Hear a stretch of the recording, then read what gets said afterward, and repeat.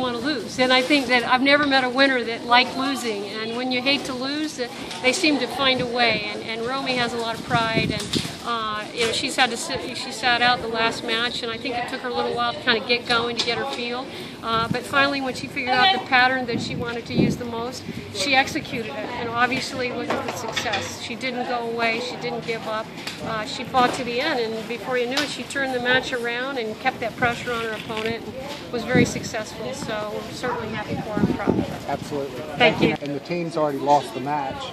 What's the mindset it takes to come back and win a match like that? I mean, I didn't want to lose the set 6-0, that's for sure. I think she had, like, at 5-0, she had about maybe like 15 match points or something. I just wanted to didn't lose 6-0, so I was like trying to get one game at least. And then I kind of got rolling, and everything worked out like I wanted.